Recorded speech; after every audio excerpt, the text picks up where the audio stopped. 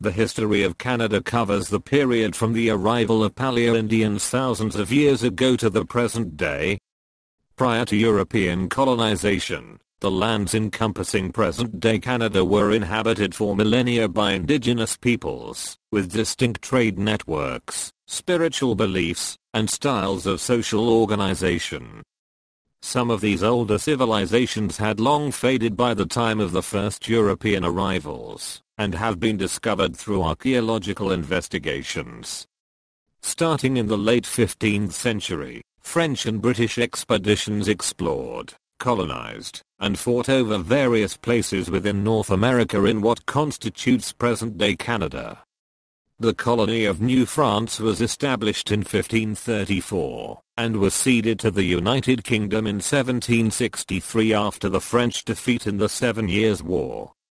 The now British Province of Quebec was divided into Upper and Lower Canada in 1791, and reunified in 1841. In 1867, the province of Canada was joined with 2 other British colonies of New Brunswick and Nova Scotia through Confederation, forming a self-governing entity named Canada.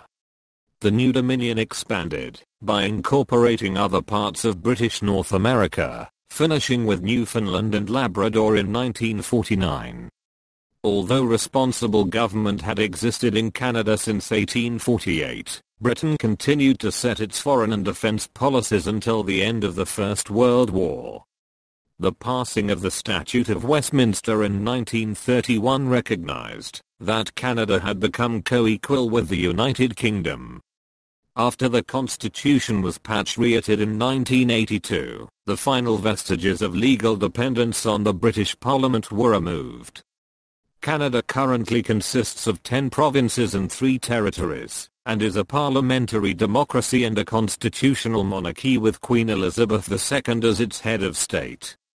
Over centuries, element of Indigenous, French, British and more recent immigrant customs have combined to form a Canadian culture that has also been strongly influenced by its linguistic, geographic, and economic neighbor, the United States. Since the conclusion of the Second World War, Canadians have supported multilateralism abroad and socio-economic development domestically.